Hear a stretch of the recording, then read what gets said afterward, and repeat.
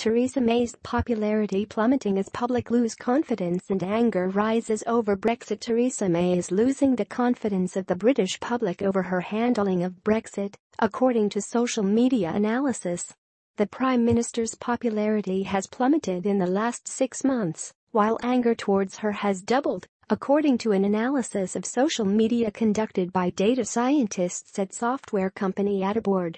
Experts from the Queen's University-based analytics firm used algorithms to study emotional reactions to Mrs. May on Twitter, with rating scores and feelings expressed in tweets such as joy, surprise, trust, anger, disgust, fear and sadness.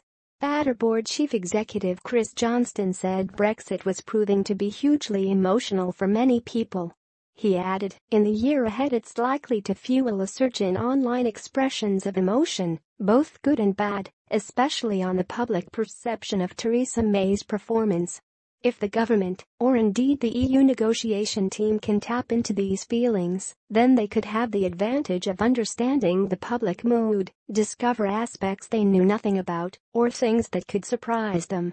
The study analyzed almost 70,000 tweets posted between June 23 and December 26 in connection with the Prime Minister's dealings with Brexit.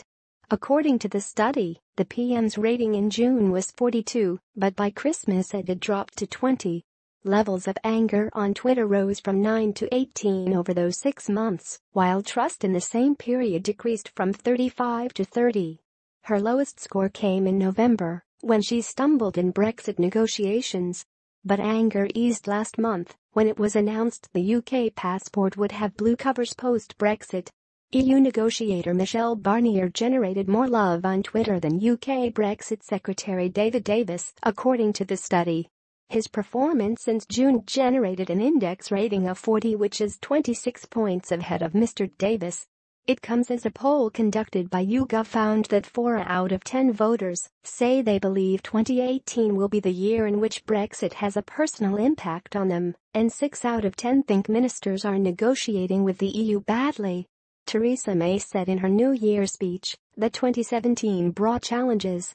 She added, "That is true for each of us personally, as much as for our country and the world. Britain will make good progress towards a successful Brexit deal. I believe 2018 can be a year of renewed confidence and pride in our country."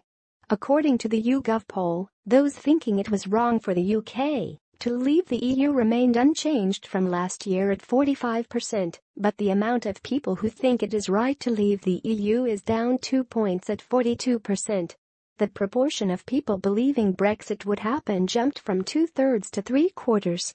But compared to last year's results, the public is largely untroubled by events on the national stage and no more nervous of the big political decisions than they were a year ago.